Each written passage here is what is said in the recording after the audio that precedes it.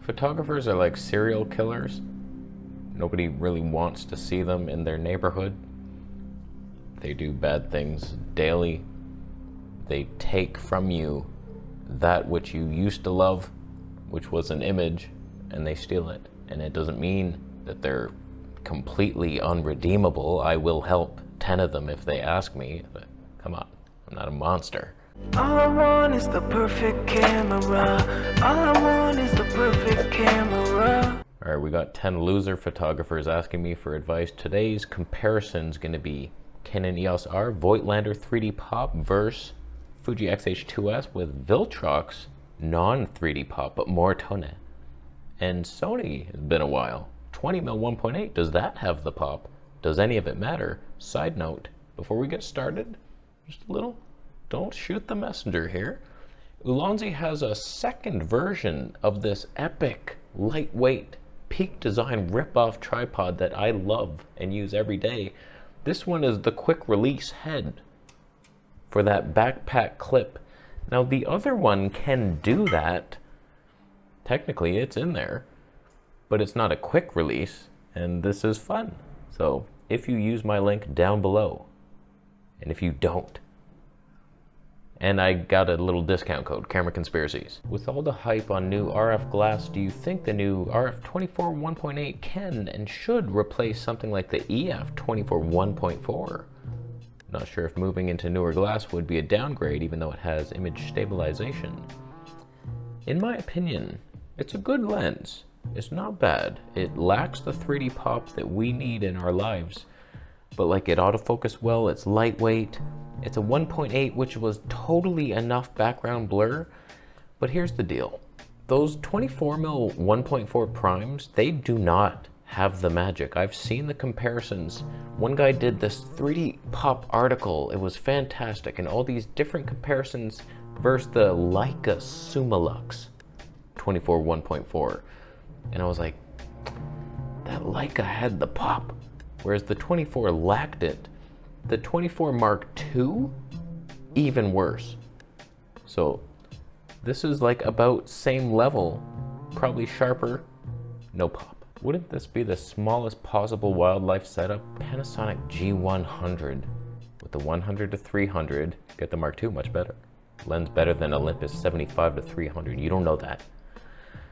G100 has 120 frames, 1080p, kind of neat fast motion mode. That sounds dumb. To catch a hyperlapse, built into the mode dial too. Usually you get the 12 to 32, that lens sucks. Listen, you're new to life in this world. The G100 is where I drew the line in the sand, and there were ostriches waiting to cross it, and I was like, you know what, you crossed the line, Panasonic, with that one. I could not believe that they removed the only reason to buy a Panasonic camera, which is like class-leading stabilization, and then marketed it towards me. I wanted to punch in the sacks of each exec. Now, for wildlife, I do find if you're in slow-mo, lens stab might be enough, or just IBIS sometimes is enough. So could you get by with something like that? Yeah. I could make some miracles happen with that setup, but I had no counterpoint. The lightest possible system is not really the goal. You can have like doable weight. It doesn't have to be the lightest just because you can get a lighter setup. There's like a lightness to quality ratio that you have to obey. And so like something like Panasonic GH6 with the Leica 50 to 200, very lightweight. Heavier than this, much better, more expensive. Unless you have a secret guy offering you a deal with a Panasonic employee discount, I might pounce. Someone reached out. If you ever have a deal for me that sounds incredible, reach vegetablepolice@gmail.com. We're now in 4K, and there was a slight crop in to the previous frame. You probably didn't even notice it. Stop pretending you did. What do you think about Nikon's new super duper deli lens? Which one? Because they have a couple, like 3 new ones. So here's the reality. None of them would get me into their system. The 800mm 6.3 prime, it's a feat of ingenuity and perseverance. Like, it's a fantastic looking lens, but 800 is too tight for a prime. That's a very specialized thing you're going for. I like to walk around and like be versatile. That thing is like, you have owls off in the distance and it's like, okay, I know this. There's deer, maybe with antlers. Too big, too heavy, too stupid. Then they have like the 400mm prime 2.8, like way too expensive and heavy. Built-in teleconverter, that's awesome. That would probably be my lens, but that's like 10 grand plus. They have nothing. So we're waiting for the 200 to 600. Can it be as good as that Sony Dreamboat? I doubt it. Maybe, probably. But we're waiting. That started to tip. We're now on the obviously superior Fuji body, but inferior lens. Do they make up for each other? I want to buy an Olympus OM1, but I don't like the image in studio. Outside is the best image so far. Do you have any tips to make the Olympus look better in studio? It's one of the greatest paradoxes in the space-time continuum where Bigfoot guards elves from entering or not. It's like, why? Outside, you can't beat Olympus. Best stabe, even cinematic looking for some reason with the black chrome mist on there. Just the color science, beautiful. Exposure, perfect. I'm always blown away. Whenever I vlog, I'm like, why aren't I always vlogging on this? Because 2-minute files suck and the preamps are bullshit and the slow-mo is non-existent. But just the 4K 24p, fantastic. Then you get it into the studio and you're like, what the hell happened? Every time. I don't understand it. The auto white balance shifts. If you set it manually, it doesn't help. It's like over sharpened and cheap looking. I don't understand it at all. There's nothing you can do. Absolutely nothing. So just use it outside. Olympus needs to be in nature to feel right. Then you bring it inside and it's like, it's not even raining in here. Forget this life. What do you mean getting tired to carry full frame? Get an A7C and voila. Listen, you jackrabbit asshole. I would reach into your liver cavity and rip it out your mouth if it wasn't filthier than what was inside. You're kind of right. A7C, tiny, yeah, but the lens is the heavy thing, you freak. The 200 to 600, it's all the full frame lenses that get heavy. Sony has a bunch of minimalist lens. This one right here, Zeiss, are you kidding me? That thing, the pop in that for that size, are you kidding me? Fantastic. But if you want some telephoto in your life, 200 to 600 is a freak. 70 to 200, that's a freak. There's a lot of heavy things going on. And vlogging, you could get by the 20mm 1.8, but there's some times where full frame is heavy and annoying. And the A7C is just so old and dumb. Worst stave in the business, 8-bit codecs. You could get by. Probably better than this, but whatever, man. It's not good enough. It's really crazy out there with all these imperfect choices. You're doing God's work with mumbo-jumbo regurgitated camera reviewers. Do you have a strong opinion? First, I don't mind spec sheet reading hobos. It's just, make it one guy that's in charge of doing that. And then you know all the specs and he makes it kind of informative. I get it. It's just when I get a new camera release and I have to wade through 15 reviews and they're all saying the same thing over and over again. 4K 120p. It has a new stacked sensor. Stop reading the marketing material and go, just one guy go read that thing. Make a brochure, it's an online brochure, and then we test it. My videos leave out all like really important information because I know a bunch of people have already said it. So it's like, okay, I'm leaving room for you guys to get some monkey views. It's like, okay, I don't even know the specs of what is this guy even doing? I don't vlog. I get it. I'm worthless, but that was not his question. Do you have a strong opinion on which telephoto zoom is better between Fuji and Sony? 150, 60, 100 is good, impressed, but Sony's also great. Sony's just gonna be better. That's all there is to it. Almost every, we will switch to Sony at the end of this stupid question. Sony wins. Fuji, I feel like they made a mistake with that lens. 150 to 600, too far. I think that you reach too far. You don't need that much reach. And the Tony 8, that's a Tony 12. 12 Tonys for 6.3 of a full frame. That's double. In stops is at least 2 stops. There's a lot of weird third stop increments in there, but there's no ton. There's no light. And like you pair that with this new 240p that cannot see an ISO above 13, and you're in a recipe for noisy footage that looks bad. So I'm not impressed. I would never get that lens. I'm still waiting for something better, like a 100 to 500, 200 to 500 Tony 4, or like a nice prime 400mm prime or something. Tony 4. Oh hey Sony, been a while. Nice color science you have there. That's my favorite thing about you. I have a question in case you love slow-mo, and we already know that camera manufacturers don't feature high-end gear, and they want to sell multiple cameras that do multiple things. Unlike phones, they're basically all in one device. My question is, since you like slow-mo so much, why don't you actually buy a high-speed video camera? There are amazing ultra-high frame rate cameras on the secondhand market that have so good image quality. Thanks for not naming any. Instead of looking for the perfect camera, why don't you simply buy one that does a single feature that you love most? Because I'm not a one-track minded whore. I like variety in life. Here's the deal. I have researched this, by the way. There's a Canadian company, which should be top of my list. Chronos 2.1 HD does 1080p at 1,000 frames per second and lower resolutions 24,000 frames per second. This is $7,900 Canadian. For some C-mount bullshit, you have to adapt a C-mount to either EF or Nikon F-mount. So you have heavy DSLR lenses.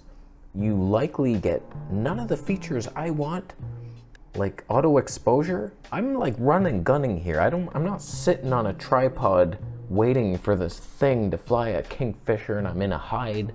That's not my life. I go for walks, so it's got to be versatile. Oh my god, something's there. Bow. This, will the Stabe even work through that C-mount adapter? I highly doubt it. And you have to just like record for a second, like 5 seconds. Depending on which one you buy, you need a bunch of RAM, and then you can write that to an SD card. It's a completely different workflow. And super pricey and heavy for the lenses. Then you got the Freefly Wave, even better, 4K 420p. Are you kidding me? APS-C sensor now. I don't even know what the last sensor was. And the thing with the last one, there's a lot of vignetting on certain lenses. I don't know if one of my lenses is gonna work. How much is the crop? There's a lot of unanswered questions. And then this one, Sony E-mount, I believe, and it's like perfect, but it's a locking E-mount, which means no electronic contacts, which therefore likely means that the stabilization in the lens will not work. I don't know. Do you have that answer? It feels like pretty terrible, but like I would love that. I got my Sony lens, boom. Does it auto expose though? Doubt it. That's important for me. I can't think of too much. You already have to line up a shot, focus on it. There's no autofocus in here. And then exposure as well? You're kidding yourself. And the last one, Edgertronic, frickin' almost 2,000 frames per second at 1080p. Not bad. It's only $16,000, and that's American. And so was the Freefly. We're talking $45,100, and it has all the same problems I've mentioned. I want something that is fun and light and very stable, just super stable, in focus, super slow-mo, auto-exposing, so I don't have to think of much. And that's what the GH6 might be. Oh God, it's not that good. It's a Panasonic. What are you doing? What are you even blown away about? There's nothing special about it. You can't even use the dynamic range boost mode. Oh, what are you doing? You waste so much time on the show. These are long episodes. It's 10 questions. Why don't you just say 5? What are you doing? How are you this blown away? Oh, God. Just help him. Stop. Are you spinning? What are you even doing? The rocking chair is blocking your view. You can't spin more. Oh, you're gonna spin back? Come on, man. Nobody has time for this. We haven't answered one question to anybody's satisfaction. I'm moving on. Hi, I have a Sony A7S III. I'm thinking about changing to FX30. Now I do some videos. Color of slow motion that A7S III did is not so good. If I want it changed, what do you think about this idea? If it was me, I would much rather have the FX30. Everyone, oh, but it's not full frame. It's so much beyond better, it's not even funny. We're getting 4K 120p versus 1080, 240 frames. These are huge crops, so you're not getting that full frame look, but depends what you're doing with it. That would be like the ultimate vlog cam. I could be doing 11mm 1.8 vlogs, and then some slow-mo with a super crop, but that gives you a second lens, technically. I'm mildly considering it. If you were to get the G Master 70-200, that would be your wildlife lens. That crops in there. You got a 2.8 continuum. That's nice. I would much rather have A7S III. There's almost nothing you could do. It's full frame, but way worse 8-bit codecs. Don't do it. I mean, do it. Upgrade. Sell your A7S III to a chipmunk. Disappointed in the Olympus picture. If you shoot in bright conditions, might as well use your iPhone 13 or P50 Pro and be done with it. Listen, buddy, you don't want to get on the wrong side of an Olympus gang. They have lived hard knock lives, and they thirst for blood like no other. Olympus, you may be talking about my footage in that room with a LED light bounced off a newspaper box. That doesn't even exist. A lot of clutter. Anything would have looked pretty bad. I reverted to 1080p because I couldn't even edit the files. It was a rough couple weeks over there in Ottawa, but we made it through, and that trip convinced me to sell the Olympus. I was like, you know what? I love it for vlogging, but I'm so sick of these 2-minute files. Something the OM1 fixed, but they just can't do video right. They don't know that custom modes could be usable, and it like reverts to program auto for no reason. It's just simple code. They could hire a teenage gamer who codes stuff and like just make it not switch to program auto. They could be so good, but they're not at all. Their slow-mo is so uninspiring, being single autofocus, locked exposure, and over-sharpened mess. But like, I'm gonna get the GH6 and be completely unhappy with it, wishing it looked like the Olympus for the vlogging segments. I'm gonna miss that color science more than anything. Oh, Olympus. But you think a phone would look better? Well, will it? Listen, you thunder chunk. This is your punishment for the rest of the episode. We're filming on a phone with phone audio, compressed more than an airbag. What should we take for action vlogging under 1,000 for body camera?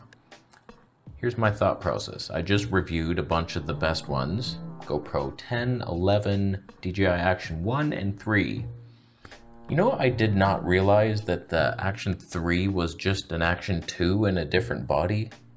Same too wide lens and not being in focus. That kind of hurts. So in my opinion, the GoPro 11 is what you would want. I was actually really impressed with that slow motion. We got that guy walking by the tech store and then following the pigeons behind. That was good content, I tell you. 2.7K, 240 frames. I'm digging it. I like it. So GoPro, it just has a nice look. You get the close focusing filter on there. DJI would look okay if you got that filter, but those filters they're weird. And they're not very versatile because every time you want to film something else, then you have to take that filter off. Where are you going to put it? Now you have glass, you're going to touch it. Monkey scrub, you greasy freak. And you're going to get fingerprints on it. So I don't know. The answer is the Huawei can never lose any. The skin tones. Yeah, well, you could still get away with a DJI Osmo Action 1. It's not really worth it in today's world. I think the GoPro 10 or 11 are fine. The GoPro 10 had better color science. I just sold mine last night. So I'm happy to get rid of that. And then I'm trying to sell the DJI, both of them, because I don't want like a bunch of different things. I want the one action cam that I use, GoPro 11. So that's my decision. Seeing all the footage, the DJI 3 has the worst 240p I've ever seen. So it's like, that's really fun for me. That's why I get these things. Discreet, super stabilized slow-mo. It's fun times. So DJI, you've ruined my heart in that area. So you've learned a lot today. I didn't. I already knew all this stuff. And we move on. There's affiliate links down there for some of the stuff I mentioned. And I appreciate you buying it. Especially when the Huawei P40 Pro is the best vlogging camera ever made. I touched the mic. 960 frames per second, if not 7,000.